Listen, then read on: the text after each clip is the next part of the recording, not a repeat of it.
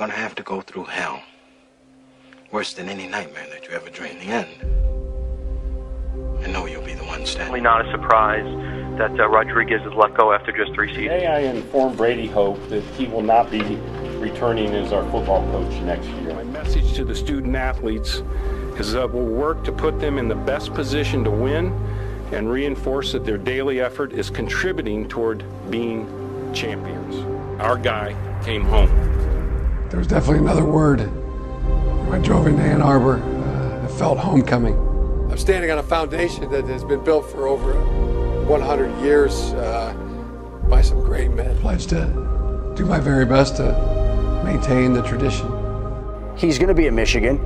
His heart is going to be in Michigan. He's going to be all in at Michigan. Let me ask you a question. Who could possibly have it better than us? Nobody! New attitude, man. It's personal. It's a chip on our shoulder. Everything that we put out there for a fact will be tenacious, hungry, and just go tooth and nail to pull out a W. You know, we have a saying in Michigan football that those who stay will be champions.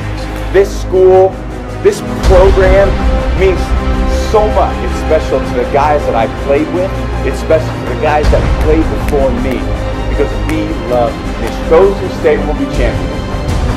You fight, you work, you do everything you can every day for each other and you'll be a champion. You know why? Because we're Michigan men.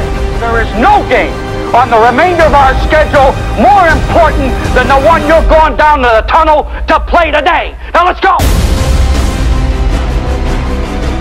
To the end zone! Touchdown, Michigan! To that Robinson, shoelaces flopping in the wind.